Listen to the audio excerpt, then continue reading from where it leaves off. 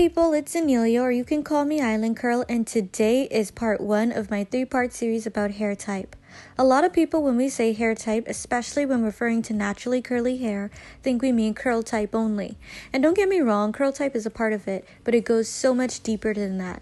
But since that is the most talked about part of hair typing, that's what we'll be covering today.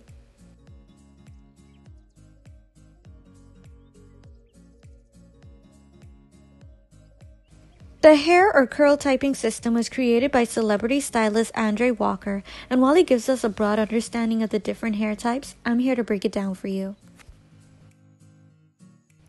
There are 4 hair types, and those hair types are then broken down further into subcategories. Let's start with type 1 hair. Type 1 hair is straight hair, but we're not going to spend too much time on type 1 hair because this is a curly hair channel. Type 2 hair is wavy hair. Wavy hair can be then broken down into type 2A, which is hair that isn't necessarily curly, but it isn't bone straight either. It has some wave formations and some straight pieces as well. Then we have type 2B hair. Just like type 2A, there are some straight pieces in there, but they're found mostly at the root while the ends are wavy. Lastly, we have type 2C hair. Type 2C hair has well-defined waves that form from root to end. Moving on from waves, we have type 3 hair, which is loosely curled hair. This too can be broken down into 3 subcategories, type 3A, 3B, and 3C. Type 3A hair has a lot of loose, springy spirals. This hair type tends to create a large S shape.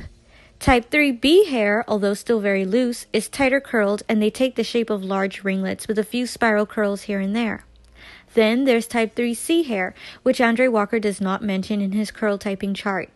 3C hair takes the shape of corkscrews. This is the tightest curl of all the type 3 hair categories, but still very loose. The 4th and final curl type is type 4 hair, and of course it can be broken down into type 4A, 4B, and 4C. Type 4 hair is considered to be kinky or coily hair, which just means it's the tightest of all the hair types.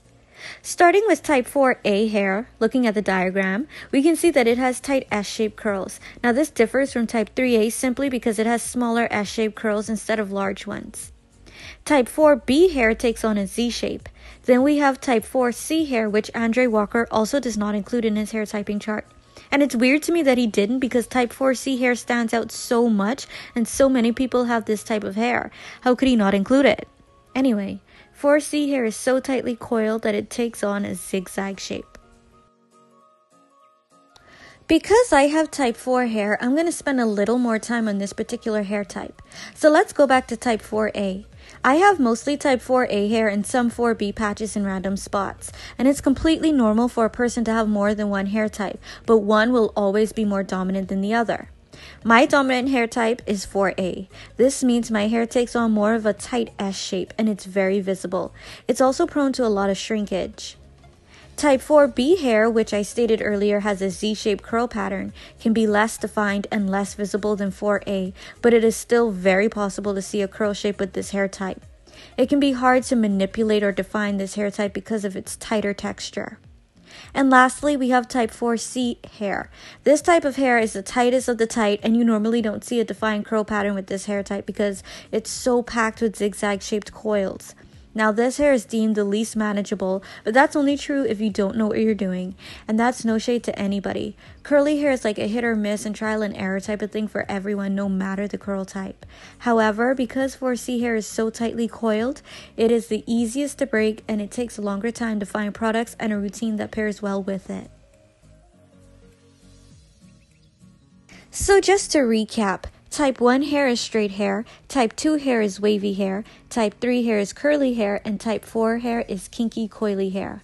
My tip to anyone transitioning or who's already natural: embrace and love your hair no matter the curl type.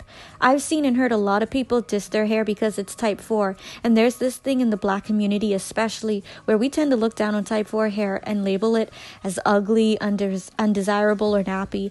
And by the way, the term nappy simply means tightly coiled or curled. It's us who attach this negative connotation to that word. We need to do better. So with that said, don't forget to like, comment, share, and subscribe. That's all for today, but be sure to check out part 2 of this 3-part series that'll be coming soon. Bye, y'all!